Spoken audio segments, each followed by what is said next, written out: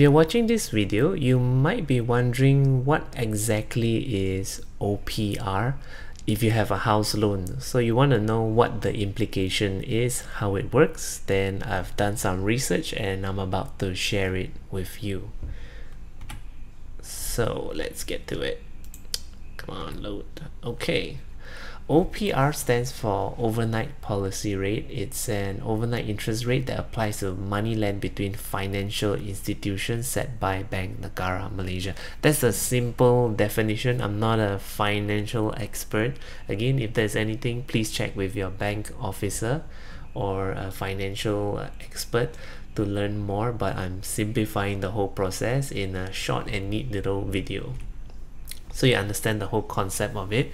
And our economy runs on debt slash interest. That's why Bank Negara is cutting the OPR so aggressively, slashing it down.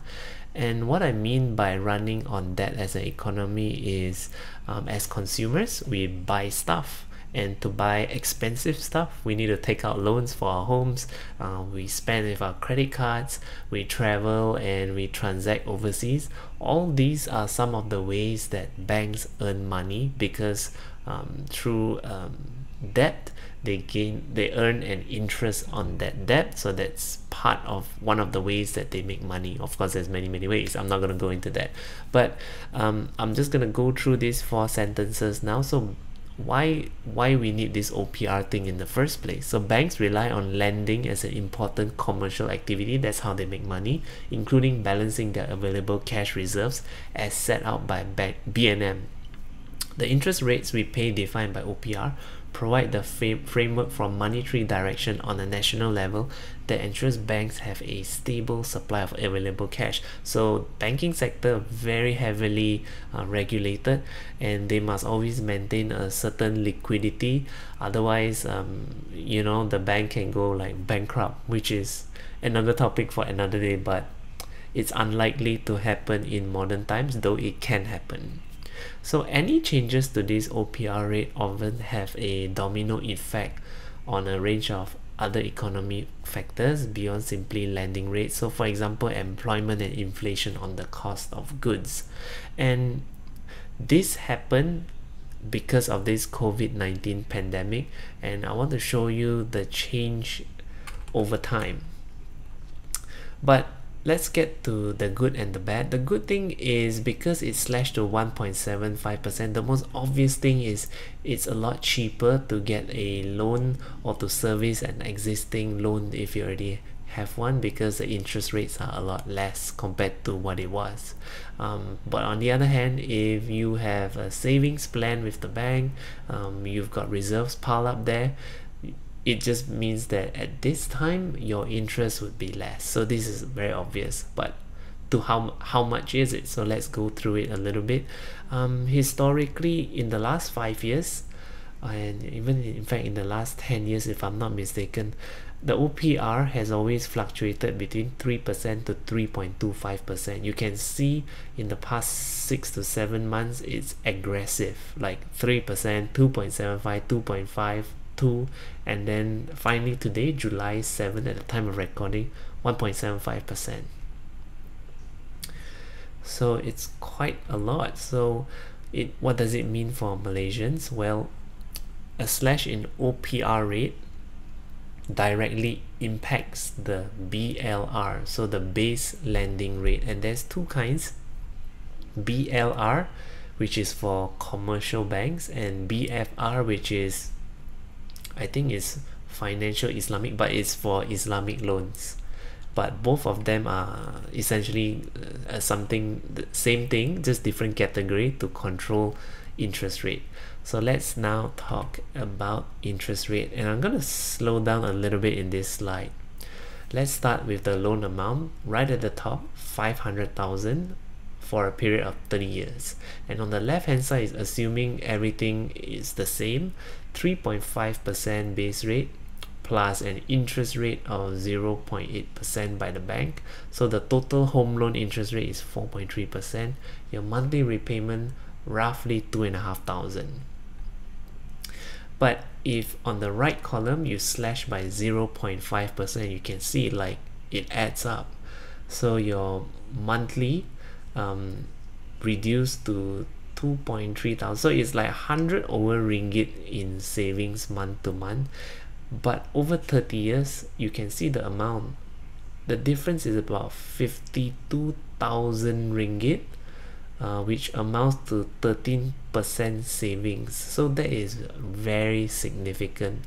So I hope this helps you to understand the impact. You can see just now from 3% slash to 1.75% is quite drastic in terms of savings, which helps the rakyat. It's kind of a good thing, but during the pandemic, so a bad situation. That is why the bank is the government is acting so swiftly.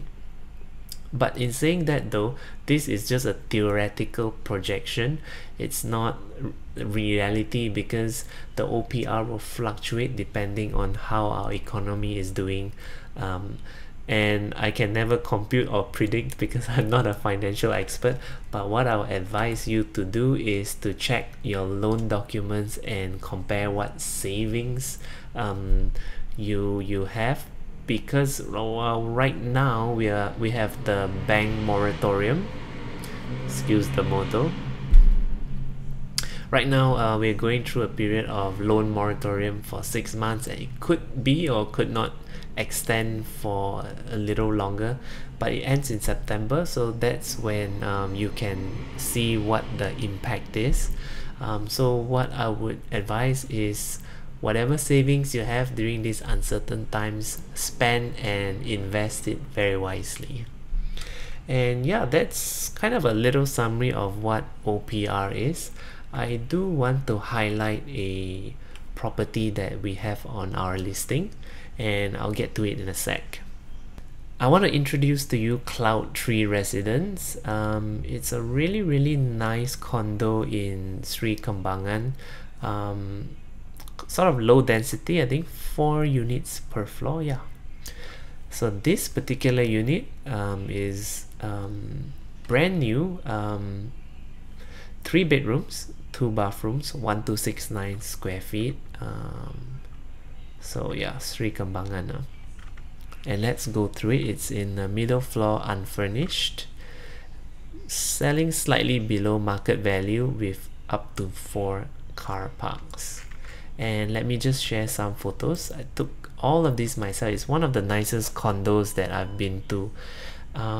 Let's just go through it. This is the private swimming pool area. This is the living room looking out to the balcony. So this is view 1, and then this is the hallway. I flew my drone up there to take a picture of the podium. This is the private podium, so there's 2. This is the private podium for this unit, and then centrally there's another podium, bigger swimming pool and sports facilities and garden, jogging track. Yeah, this is what it looks like. Bathroom, walkway leading to the master bedroom. So I would only advise you to take up this place, or that's Nick and I flying our drones, being happy.